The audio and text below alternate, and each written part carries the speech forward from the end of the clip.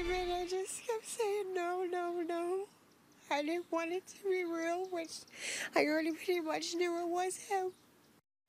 9 shootings and 6 people dead over Mother's Day weekend, almost all without any known suspects. This is Wave News at 11. I'm Noelle Friel. This weekend's violence includes the death of 18-year-old David Martinez, whose family says he was found shot near railroad tracks in the Beechmont neighborhood last night. Wave News reporter Alina Noakes was able to speak with Martinez's family, who are desperately searching for answers.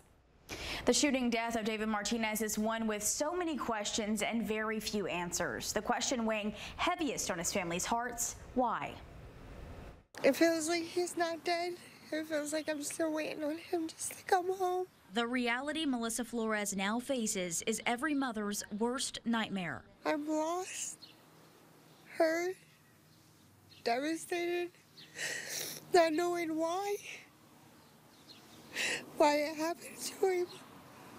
What did he do? Saturday night, Flores became one of 6 families to lose a loved one after a bloody Mother's Day weekend in Louisville. Flores said her son, 18-year-old David Martinez, or D, was found with multiple gunshot wounds along the railroad tracks in the Beechmont neighborhood.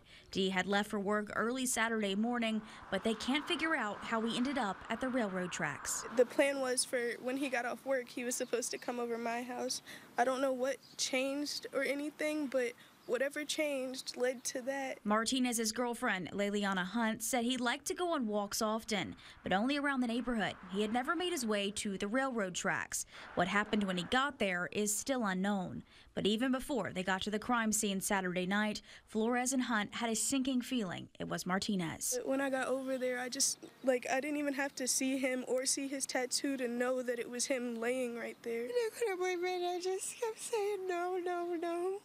I didn't want it to be real, which I already pretty much knew it was him, and it was. Her fears were confirmed when police handed Flores her son's belongings. But that's the only concrete thing Flores walked away with Saturday night.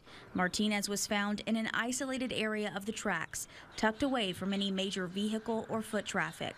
They're asking anyone who may have seen something to come forward. I don't want him to be forgotten. I don't want his case to just be swept under the rug or anything like that, because he deserves so much more than that. He was becoming such a beautiful adult and a beautiful person, and now we don't even get to see him flourish. His memory weighs heavy on Mother's Day. Martinez was an expecting father to Hunt's unborn child, an experience he'll never get to have following one of many acts of violence over the weekend.